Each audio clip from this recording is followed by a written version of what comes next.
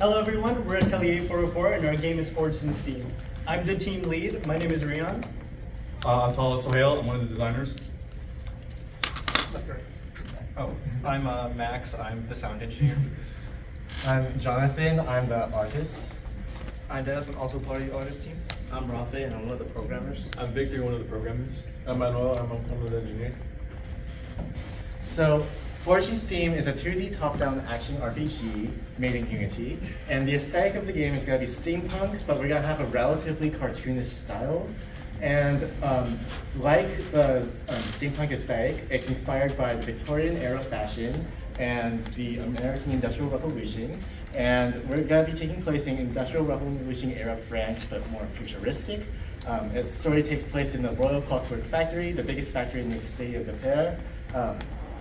So the thing about the American Industrial Revolution, at least, is that its working conditions were quite bad. So we're going to play as this blue-collar factory worker named Glue, and he's determined to secure better conditions, like working conditions, for him and his fellow workers. So for our characters, we have 3 primary characters to start. All right, so this is our main character, Lou, and as Jonathan said, he is a blue-collar worker. Get it? Thank you. He's a mechanic in the Royal Clockwork Factory. He's very happy-go-lucky and whimsical, but he cares about his friends a lot, to the point that he's willing to do anything for them. He got his leg injured in a workplace accident caused by poor workplace conditions. This is Elizabeth, our main antagonist. You can tell by her concept art, you can look at her concept art and you can tell that she's probably a very positive person, but actually she's very negative and she's very manipulative. And so she's using the bad working conditions of the factory in order to improve her own position in the world. And she has very close contacts with the royal family. And this is Cuivre. It's French for copper, and it's a mini boss. That's basically it for example. All right, moving on to game mechanics. First off, we have our health and steam system. So our game will have a segmented health system, which means whenever the player gets hit, they won't take a calculated amount of damage. Instead, they'll just lose a segment off their health. The catch is when they hit 0, instead of getting sent to a game over screen, their health will be replenished back to full, with the catch that they lose 1 off of their max health. Upon every reset of the health bar will become more visibly damaged as to show the player that, hey, you're getting close to your final phase. The other system is our steam system. This serves as our energy system. Basically, whenever a player wants to dodge, it will consume a fixed amount of steam, and sprinting will just prevent the steam from replenishing over time. Moving on to our combat system, we have 2 methods of attack. We want to allow the player to have a melee attack and a ranged attack. Any type of attack will happen in the direction of the mouse cursor, so it won't be dependent on movement.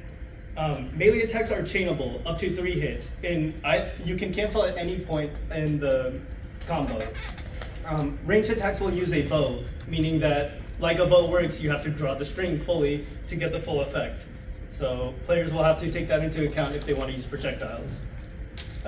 Another system we have is scavenging and upgrading. We're going to have searchable items throughout the game, and they'll be put in chests, barrels, crates, whatnot. You can also have a rare drop of an item by defeating an enemy. Some of the enemies some of the drops will be something called an upgrade. They'll alter the nature of your weapon rather than changing the weapon itself. For example, some of the melee upgrades that we've considered so far is cutting edge, basically inflicting a bleed status on an opponent, dealing damage over time. Another one is 1-2 punch. Successfully landing a second hit of the melee combo will slow down your enemies, not including bosses. And then we have knock 'em down, where if you defeat a melee energy, the player will just get a brief boost in speed, just to make the game flow a little nicer. For ranged upgrades, it's a similar fashion, just a generic upgrade, but we are looking into adding more. One is just giving the bow 2 shots with every arrow consumption. You have Peregrine Archer, which just halves your draw time, and you have heavy metal, which just increases the knockback that the arrow deals to enemies. So for our game progression, we're going to create 3 stages. The first stage being the introduction tutorial stage, which is this basically allows the player to have introduce the mechanics and just get familiar with the system. So our second stage will just be expanding on the gameplay stage, introduce optional rooms that aren't required to progress towards the end of the stage, introduce any remaining game mechanics in the early rooms, alternate room where objective is more complex than a basic room, and the stage ends with the mini boss, Cuvier. And the last stage will be known as the skill test stage.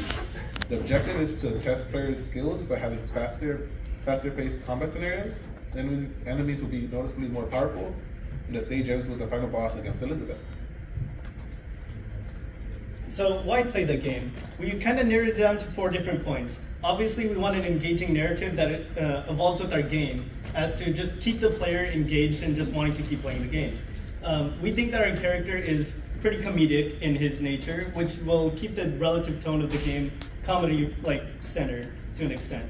The combat evolves as the more you play the game, meaning that the player will have options to better fit their playstyle as the game goes on, and most importantly, the game will be fun.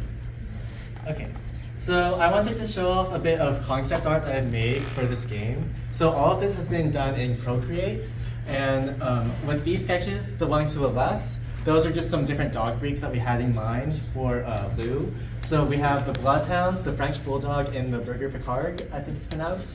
To the middle, we have a scratch concept art for the Elizabeth.